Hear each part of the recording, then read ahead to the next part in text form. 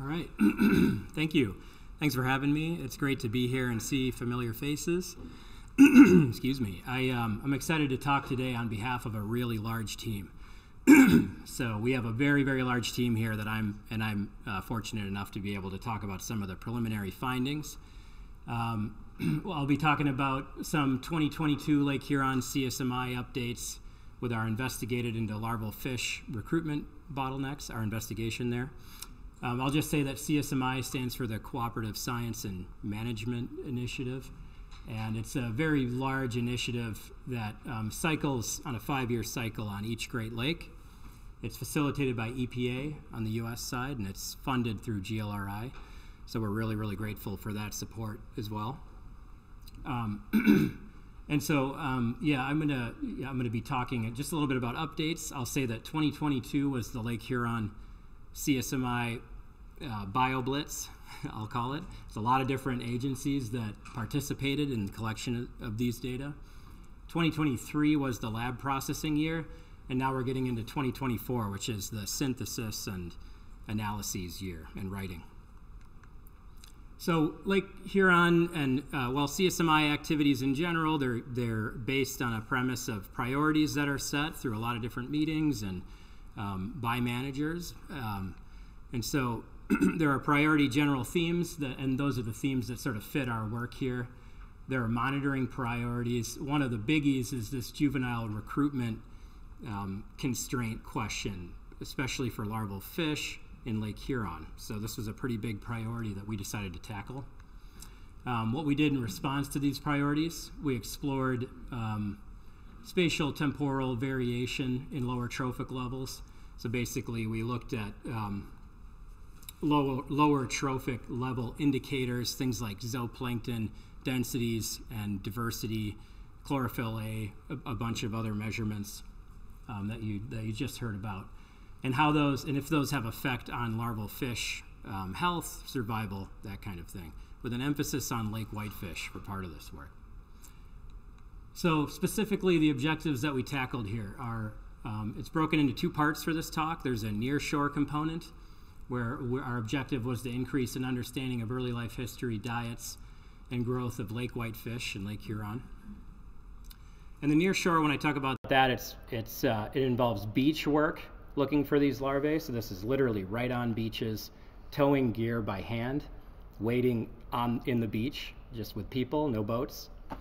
And also just off those same beaches using small vessels and other ichthyoplankton sampling gear and zooplankton sampling gear, but usually right off the same beach, so we can do a comparison there at the same time period. So that's the nearshore stuff, number 1, and then I'll also give an update on our offshore. Our objective here was to examine the influence of offshore productivity on larval fish growth at fine scales, both in terms of time and over a large range of productivity. So, and also a larger scale in terms of space for our sampling. So there's a nearshore and an offshore component. I'll jump right into the nearshore.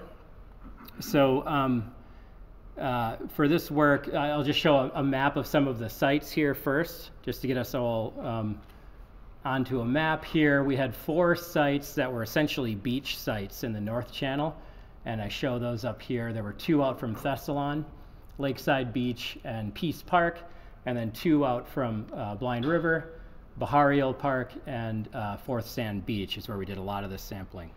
We also had 4 sites in the south, north to south, Harbor Beach, all the way down to Port Huron.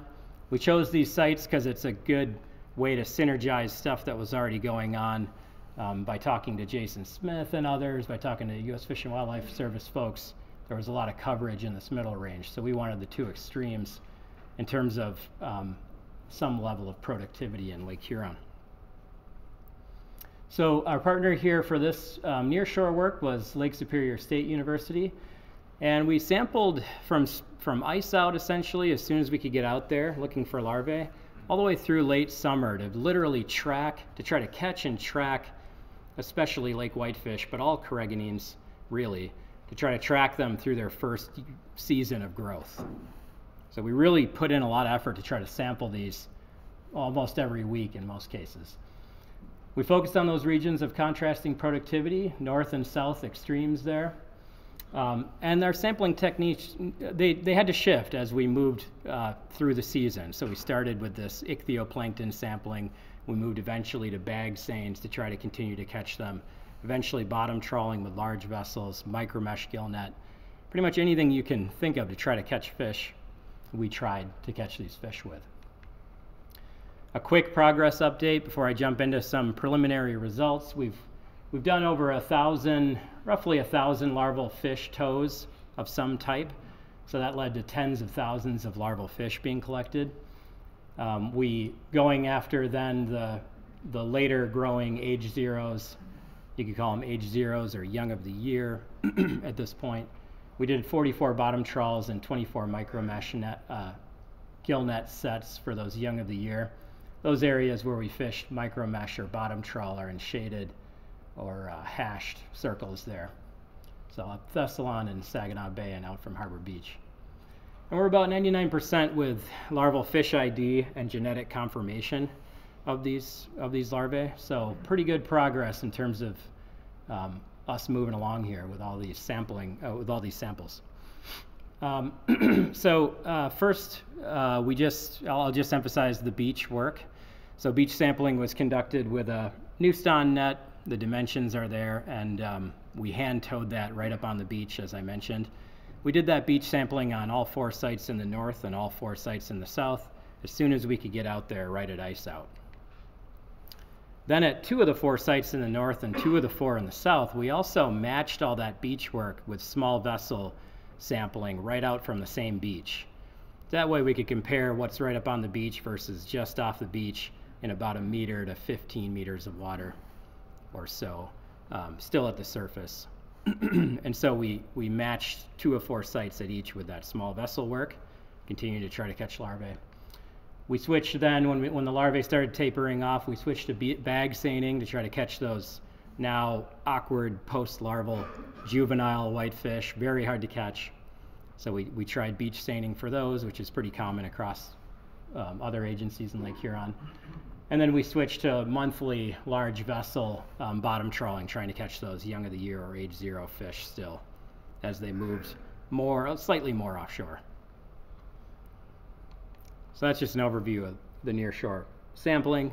A quick overall comment here is that we only caught lake whitefish at those southern sites. Of all the caragonines we could have caught, we only saw lake whitefish in all of our larval sampling on the beach or just off of the beach. We saw a high caragonine diversity in the north. As a contrast, we got Cisco and whitefish, we got round whitefish, lake whitefish. So we were seeing much more diversity there. The DNA confirmation, I'll just quickly mention that it was absolutely critical for this work.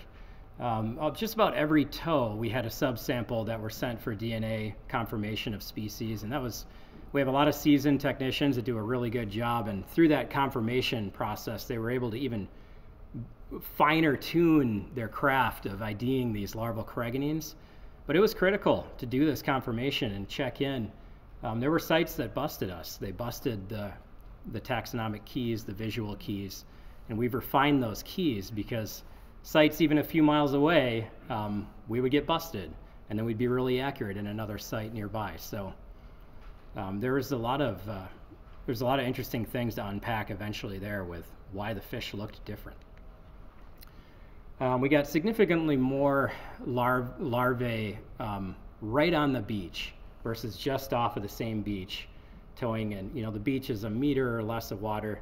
Right off the beach is about 1.5 meters to out to 15 meters still at the surface. This is really interesting. I'll show this in a couple of figures next, but there were really an order of magnitude nearly more larvae were on the beach versus just off the same beach. Zooplankton densities were really interesting too. We're in the middle of analyzing a lot of these data, but in general, densities, particularly cladoceran taxa, were higher just after ice off across all the sites, but they were definitely higher in the North Channel compared to those South Lake Huron sites. So I'm going to show a series of figures here. I wish they were a little bigger. But I'll show the south sites first, and what I'm essentially showing is just fish densities, mean density. This is fish per cubic meter of water. I'll show the southern sites first, north to south, so it kind of goes as on the map there, just Harbor Beach down to Port Huron. And what you'll see is this is just a comparison across the same time frame, our beach work and our small vessel work right out from the same beach. There are so many larval whitefish on the beach that it actually squashes down the just off the beach data quite a bit. I should really log transform this to show you, but the long story short is that we caught just about an order of magnitude more fish right on the beach versus just off the beach, and this was pretty consistent across sites. Port Sanilac was the next port. You see this really nice, they come up right onto the beach fairly gradually, and the whitefish stayed around week after week as we sampled, and then they drop off and disappear pretty quick. And that same trend, if I removed this, would show up offshore just about an order of magnitude less. Lexington was a beach-only site, and we've still got comparable densities of lake whitefish in Lexington. Now we're getting pretty far south here in Lake Huron. Pretty comparable to Port Sanilac. And then our most southern port, Port Huron, right on the beach, similar sampling, similar effort. We got no corriganines to our knowledge at this point. We got larval fish, but no corriganines of any kind at Port Huron. This might be because the current's just absolutely ripping right there, and it might not be much of a beach. Now going up north, our first port is Lakeside Beach out from Thessalon. This is a little bit more interesting because now we're catching Cisco, so I included Cisco in here with the lake whitefish. Cisco is orange and gray, lake whitefish are still blue. And you can see generally, right away you can see we didn't get as much matching near-shore sampling with the vessel at these sites because of wild conditions out there, but we did hit the peak period around May, mid-May to late May, when there were a lot of fish on the beach. You'll see it was quite a bit less just off the same beach that we caught. And so now you have Cisco and whitefish. So another thing kind of cool about this is that the Cisco sort of showed up after whitefish were there. Kind of makes sense with what we know for early life history for corriganines. And then the whitefish sort of disappeared off the beach as the Cisco sort of hung around a little bit later. Next site up north was Baharial Park. That's kind of in between Thessalon and Blind River, much closer to Blind River. This one was wild, so also pay attention to the axes here. I wish I would have kept these all the same, but it was just incredibly more Cisco on the beach at Baharial Park. It's like a little Cisco sanctuary is what it looks like at this point. So upwards of 5-6 fish per cubic meter in some of our tows. It was pretty impressive. It actually squashed down the whitefish data quite a bit. But there was a lot of Cisco and whitefish on the beach compared to just off the same beach at the same time. Fourth Sand Beach, that is out from Thessalon, out from Blind River. That was a beach-only site. Again, we got out there, it was a little bit more rough conditions, so we got out there when the fish were already there instead of not seeing fish come onto the beach. So they were already there to an extent, but we saw the peak of Cisco and whitefish show up, and then whitefish kind of disappear and Cisco pretty quickly follow after them. And then we had a site up north actually as well, Peace Park, that is essentially, it's right out from Thessalon, right in the river mouth of Thessalon River pretty much. But we also have not yet found any corriganines over the same sampling time. We got larval fish, but again, a site in the north that we did not get any corriganines at this point. So a little snapshot at growth. We don't have all of these processed yet, but for Baharial Park, I show a quick image of it, aerial image here. It's the Cisco Sanctuary is its nickname for me now. But you see some of the growth here, and you can see it kind of checks out for what we know about corriganines again. Cisco, they kind of stay right on that beach as they grow. It doesn't look like new fish are hatching. It'll take a little bit more deep digging into these data to really try to answer questions about that. But you can see them grow right on the beach over the weeks. Whitefish are a little bit bigger than Cisco. And then whitefish kind of disappear, and Cisco hung out on the beach a little longer and continued to grow there. So bag seining, we got no carrageenans whatsoever, no whitefish, nothing in our bag seines at those southern sites. So all the larval whitefish that were there, we weren't able to catch any of those. We caught a lot of juvenile fish, but none of them were lake whitefish. So that was really interesting. In the north, we're just starting to process all these data and get genetic confirmation on all the bag seine fish. We're seeing cisco and whitefish. Round whitefish came in and used that nursery area for a hot minute as well. That was kind of cool to see. So we're starting to see some carrageenan diversity in the bag seine up north as well. For bottom trawling, now we're starting to track these fish as they're growing a little bit bigger. Now we're into June and July, and they're about 40, 50 millimeters. Again, that's just to re-up this map. This is where we bottom trawled to try to keep catching those fish. And in the north, just a long story short, we got what we think are putative age 1 round whitefish and lake whitefish hanging out together in the micromesh. We were not able to get any putative age 0 lake whitefish up here. The majority of them came from Saginaw Bay. And we got a few out from Harbor Beach and a few out from Tawas. In terms of age 0 lake whitefish, these were incredibly hard to catch. We actually designed this part of the experiment. It was inspired by a paper by Jim Recken in 1970, who was then a biologist for Department of Lands and Forests out at South Bay in Lake Huron, who showed that juvenile, especially age 0 lake whitefish, really preferred the 17-degree water at the bottom, the 17-degree isotherm, and they would follow it around. As that 17-degree water creeped around in the bay anyway, they would stay around there and preferred that, and they were sampled there. So we did a lot of casts from the large vessel, casting the CTD or the BT, looking for that bottom temperature and sampling there, and sampling outside of that temperature, of course, quite a bit. But we really used that temperature, and we ultimately caught about 111 age 0s, which, if you know how mysterious these things are, we were dancing when we caught 40, and then we caught that many more. So it was really exciting. A little quick look at that. This is just the number of fish we caught per trawl. I haven't done anything. We haven't gotten any further than that at this point. And this is the temperature at the bottom. And you can see that we really did catch quite a few right around the 17-degree. We also had a lot of trawls with no fish, no whitefish. And you can also see that we did trawl quite a bit outside of that range from whatever we could find. Didn't get much warmer than 23 C. Just a quick look at what that looks like by depth. Same number of fish caught per trawl, same data, it's just the depth.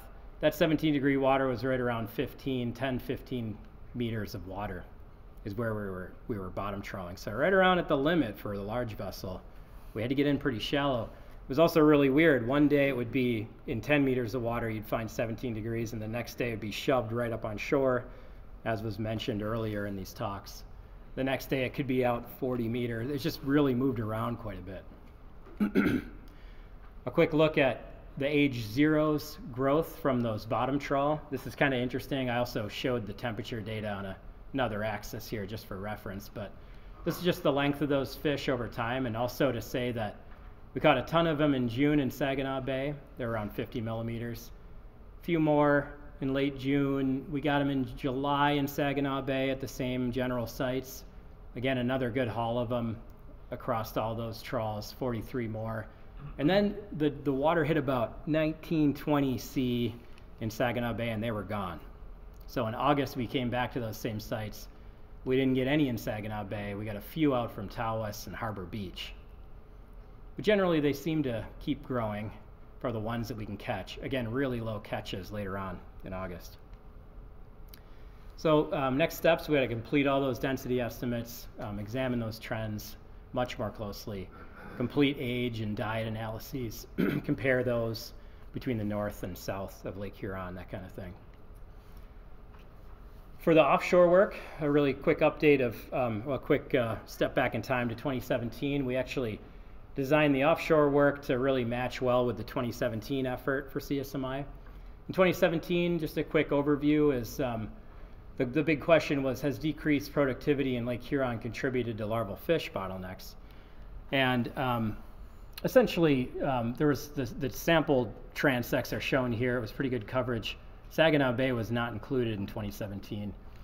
But the the long story short was that there was no real evidence of productivity-induced larval fish bottlenecks in terms of larval, very much talking about larval fish. I show an adult alewife, or smelt there, but this is actually larval fish. They weren't positively related to like those lower trophic level indicators like zooplankton densities or chlorophyll A concentrations. The densities of things like larval smelt, that is, were not related.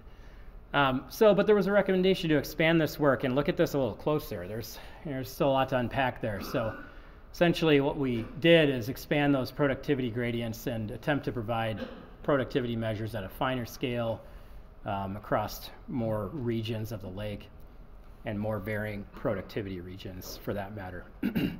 So the partners here are EPA and DFO and ECCC and NOAA. They're all critical partners here in this sampling. And what we did is collect zooplankton, larval fish, water quality at those 29 sites shown. It allows for that good comparison to 2017. We added Saginaw Bay, we added Boot Island. So we added that high productivity area, a fairly lower productivity area to the mix to look at this closer. We're just getting data back, a quick update. We have about 98% of the zoops processed from that offshore work, 98% of the water sample data, and we're still working on IDing those offshore larval fish. That's quite a beast. We have about 7,000 of them done. It's probably a few thousand more. But we got data back, and this is really interesting. I figured this maybe won't surprise anyone that the chlorophyll A in Saginaw Bay was really high, so very productive. If you take that out, you'll see that Harbor Beach was lower than Thessalon by about a half, which I think is really interesting. So a little bit more productive out from Thessalon in this preliminary data so far. In terms of offshore larvae, I can't really talk about too much yet on behalf of the team. We can show some proportions though. So we have two different proportions here of a couple different species on the graph. The blue is the total proportion, the percent of the larvae we've ID'd so far. So you can see right away that smelt have been the majority of the larvae that we've seen. So about 58% of the larvae we've ID'd so far from all our effort on the offshore have been smelt. Caragines are really low, 2% so far have been caragines. But in terms of what you catch per toe, which is an orange, caragines, it's much higher. You get a few, so 36% of our toes, we get some acaraginine. It's just not a lot of them overall. So next steps are similar. We have to complete those density estimates, and we have a lot of work to do. We have if possible, we can target aging and analyses of productivity and how that impacts or influences growth. We have those data. With all those larval samples, we took zooplankton samples as well. We also took ponar grabs once the fish got a little bit bigger and were more benthic, especially those lake whitefish. So I've got a lot of preliminary results here that I think I already talked about through the talk. I'll post them up here because I think I'm running kind of short on time. I'll emphasize just two more takeaways. That much higher density in the north versus the south of zooplankton, and that much higher density of whitefish right on the beach versus just off the same beach, I think is really exciting so far. So I'll leave, and I'll also put my email up there, and Ralph Tingley, who co-led all this work, I'll leave his email up there if you have additional questions. Okay, questions from the committee?